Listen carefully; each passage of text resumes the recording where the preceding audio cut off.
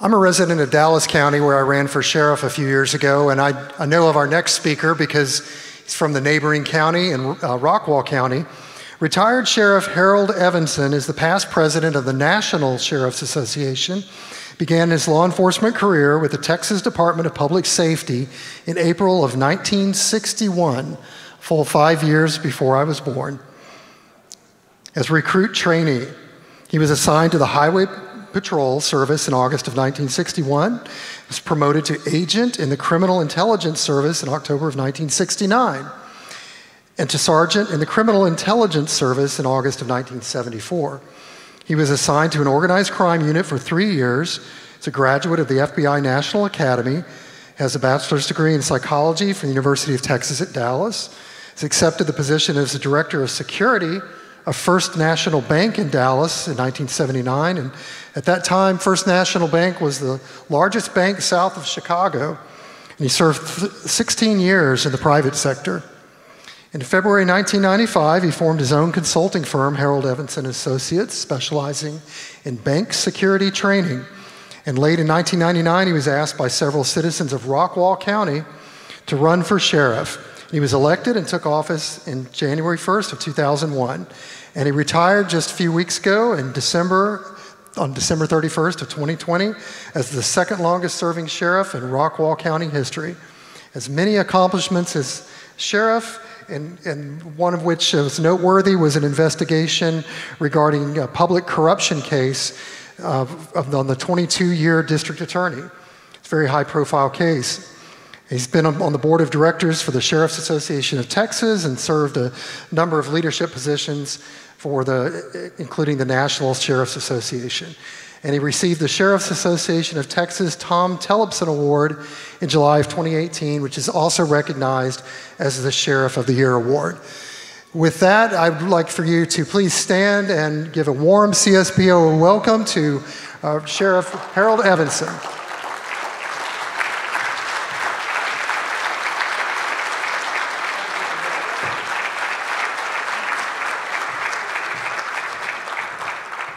Good morning.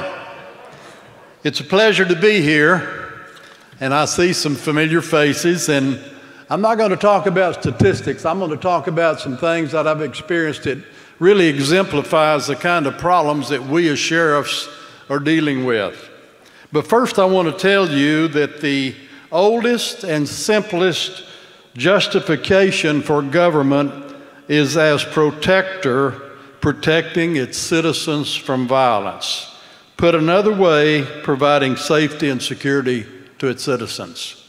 Now, I don't know how in the world the government can feel like they're fulfilling that obligation when we have open borders and advocating open borders and actually welcoming people to come here that are illegal and not vetting those people who might have COVID-19, could have some other contagious diseases, or those that come here with criminal histories and commit heinous crimes against the citizens of this country that our government is supposed to be protecting.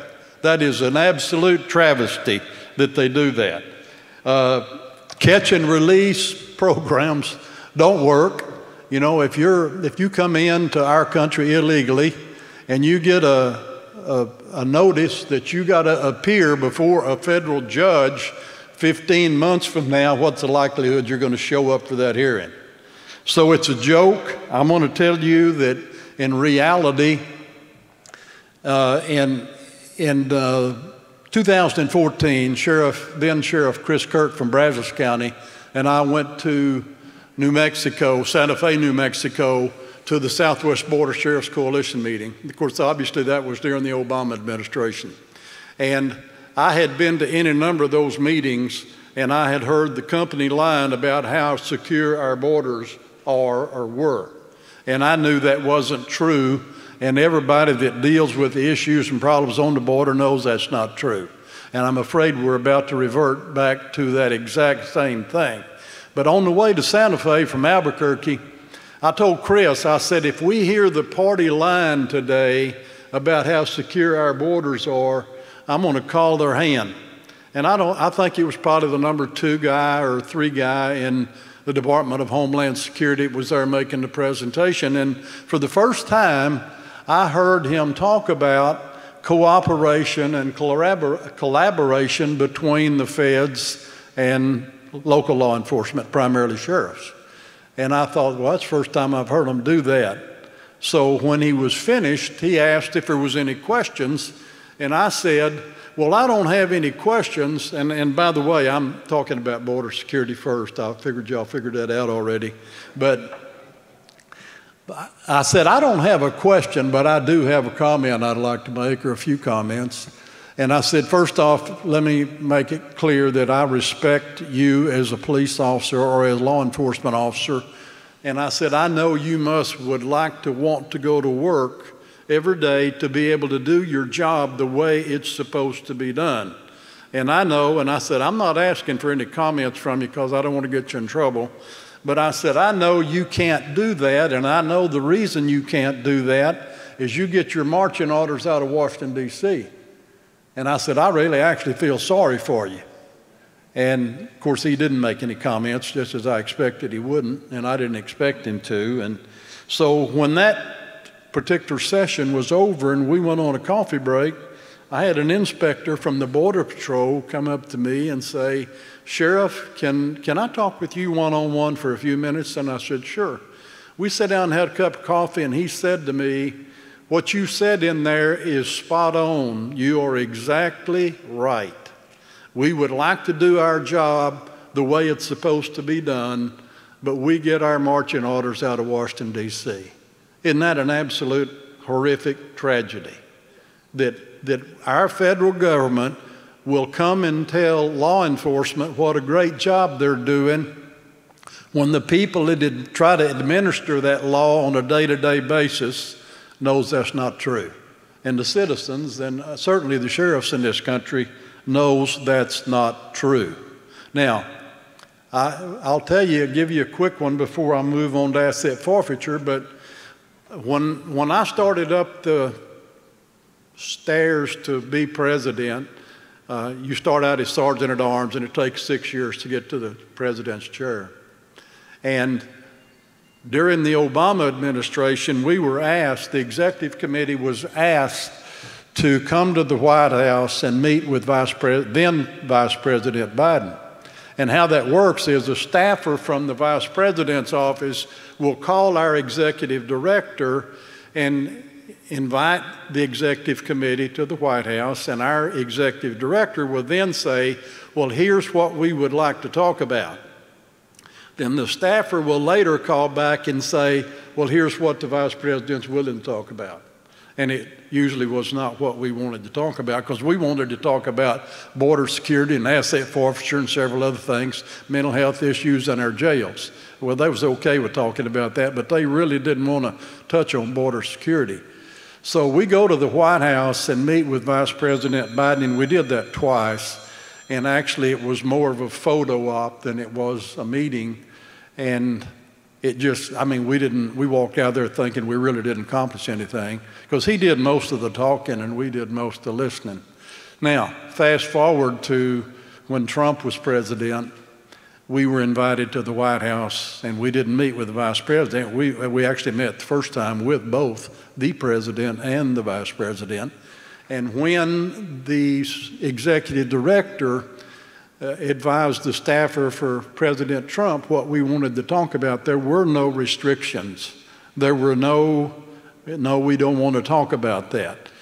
And I don't know, I've been asked many, many times what he was like to meet with, and my response is always the same.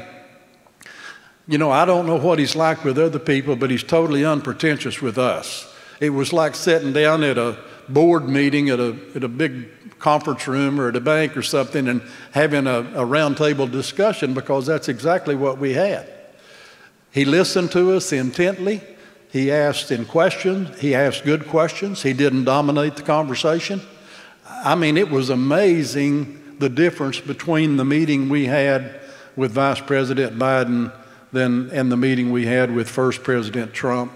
And of course, Vice President Pence was there the first time. The second time, we had a meeting with the president. The vice president was not there. Now, the first time we had the meeting, he had the media, the national media in the room, and where we were sitting, we were actually facing the media. I mean, I was looking right at them because I was sitting one spot removed from where the president was.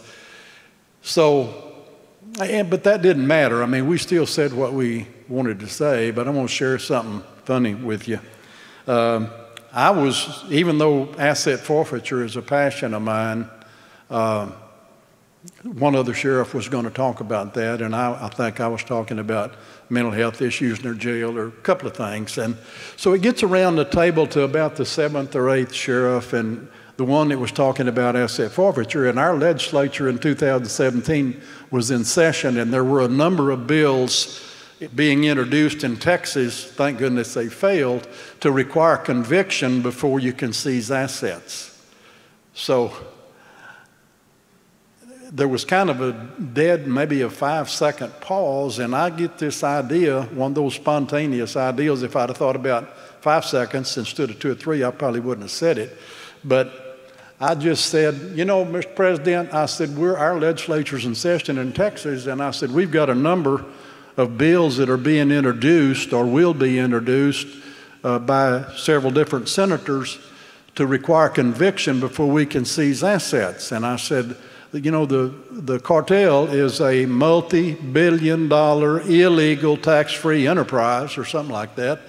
And so he said, and I said, I've had a heated debate with this one particular senator about the fact that it would help the cartel and it would hurt law enforcement. And I was not prepared for what the president's response was. He said, well, Sheriff, if you'll give me that senator's name, I'll see if we can, can help you destroy that senator's career. Well, I thought really hard for about 3 or 4 seconds about what would be the right thing to say, and I couldn't come up with anything, so I did the smart thing. I didn't say anything, and then like 10 seconds later, I thought, well, I wished I'd have said, no, we're going to beat him with common sense and logic, but it was too late to do that. And, you know, like I said, I didn't think about that for 5 seconds, probably wouldn't have said it, but it turned out to be a real positive thing because it got asset forfeiture at the forefront in Texas, and everybody, I didn't give the president the senator's name, and the media, I had like 2 interviews before I left Washington, D.C., and I had some after I got back to Dallas, and I still didn't give that senator's name, still have not given that senator's name, and won't, because it's not important. In fact, one of the interviewers was really, really pressing me to give her that senator's name, and I said, I did not make that comment for character assassination. I made that comment because that type bill would benefit the cartel, it would hurt law enforcement, and I'll be opposed to any bill like that. Well, we didn't get them passed. There was none passed in 17, never got out of committee.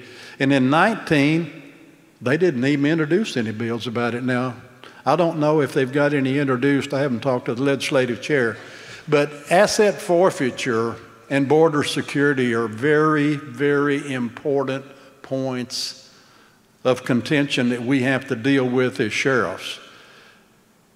The security of the borders is just incredibly important. The border sheriffs get hammered first because of all the issues, that they have to deal with. But y'all all know that that does not end at the border. They go all over our country. They impact the infrastructure in so many ways, it's incredible. At our expense, at the taxpayer's expense, because the government's not doing their job. Now, asset forfeiture, let me tell you one quick story about why asset forfeiture is so important from the fact that conviction, if conviction were to be required. There was a case in Ellis County, Waxahachie. Patrick Ellis wrote Patrick's first, Pat Henry, I believe is his name, the DA. But anyhow, About 8 or 9 years ago, a state trooper stops a truck, tractor, semi-trailer, and he finds 2,900 pounds of marijuana in hidden compartments on that trailer. Well, of course, he arrests the driver, as he should have, puts him in jail. Of course, he bonds out because it's a cartel deal, and they don't have any problem making bond. Well, which one do you think they fought the hardest? The civil asset forfeiture of that truck, tractor, semi-trailer that's probably worth $300,000, $400,000, $500,000, or the criminal case? They wasn't worried about the criminal case because they knew the subject wasn't going to show up when he was supposed to, and sure enough, he did not. And so therefore, had we had to have a conviction to seize that truck, tractor, semi-trailer, it would have gone somewhere, probably back to the cartel. So seizing assets is one way to hurt the cartel. And we should always focus, as sheriffs or criminal interdiction units or whatever, we should focus on the seizure of the drugs first. Now, another way to hurt them is seizing cash, and I'm sure all of you in this room know this. The dope goes north, the money comes south, and they're almost never, and I could probably say never and be correct, but they're almost never together. That's why if we had to get a conviction the way I just described the scenario about how it operates, we would never seize anything because the subjects are not going to show up for court and they're not going to get convicted. So therefore, law enforcement loses and the cartel gains. And to me, that's not a good scenario. Now, I know I have 30 minutes and I'm probably getting close to that time frame, but I'll be happy to answer any questions. But first off, let me say, as the introducer said, I was asked to run for sheriff in late '99, and one of the primary reason was Rockwall County had had a history of problems for a decade or more in their sheriff's office and in their jail. And I was actually downtown Dallas working with a large bank, helping them develop a bank robbery response training video. My pager goes off. I recognized the number, couldn't connect it to a name. So I called the number, and a friend of mine answered the phone that I'd known for 30 years. And my response was, I said, "Frank, you paged me." And he said, "Yeah, we got something we want to talk to you about." And I said, "What?" And he said, "Why don't you run for sheriff?" And I actually laughed at him. I said, "No, Frank, I don't think so." But after pondering that question for about 30 days, which is about what I had, I'd go to the Y every morning before I started my day and work out. One morning I'd think, I don't want to do this. And the next morning I would think, you know what, this would be an intriguing thing to do. And I also believe strongly, and I know many of you in this room feel the same way, I think we're put here for a reason. And I think I was supposed to do this. And I can assure you, if I would have written the script on how to end my career, I could not have done it any better. And then I've got Sheriff Terry Garrett, that'll be the sheriff, or is the sheriff. And I have absolutely no doubt he'll do a great job. He's a great guy. Thank you. Thank you.